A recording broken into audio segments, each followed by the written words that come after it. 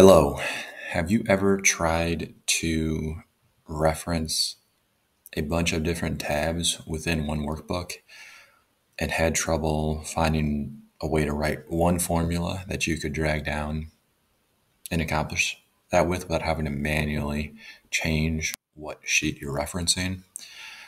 For example, let's say that I've got a summary of sales and cost of sales by customer, and I've got my data by customer on separate tabs with the customer name and then a total sales and a total cost of sales in the first row. And so when I go to summarize that, if I want to look at Ryan's total revenue, let's say equal tab Ryan cell C1. And of course I want to be able to drag that eventually to different down, and I want to keep it in one. So what I'm looking for there, but then obviously when I go to Mitchell, it doesn't work. It's still looking at that Ryan sheet. So the way that I can do this is to use something called the indirect function. And so I basically now want to give Excel something that looks exactly like that Ryan explanation point C $1. I just have to write it all as something that is drag downable, if you will. So I'm going to actually refer to the customer name right here as that is the sheet name. Then I'm going to hit the ampersand key, which is Shift 7.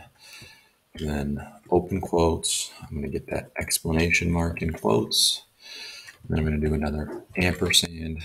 And now I want it to be a C here in this cell, but I want to change it to a D automatically when I drag it over to the right to column C. So I'm going to say mid to give me the ability to specify a text string and where to start and how many to return. So in this case, I want to return a C, and in the next cell, I want to return a D. So I'm going to go B, C, D. And then I want it to start in basically whatever column I am. Right now I'm in column B, which will return a 2.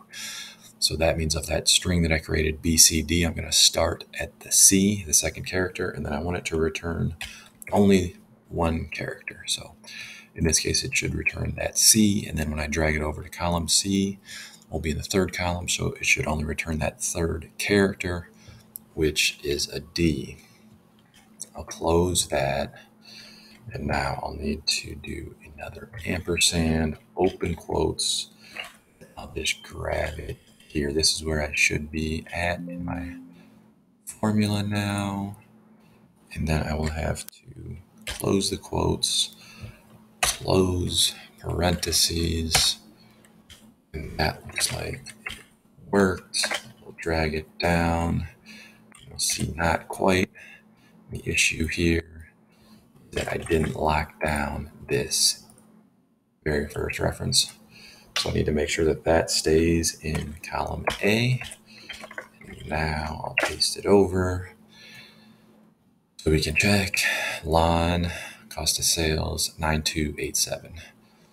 Lawn cost of sales 9287. Lawn revenue 2561. 2561. So there is a way that you can write one formula on the summary sheet when you're referencing a bunch of different tabs.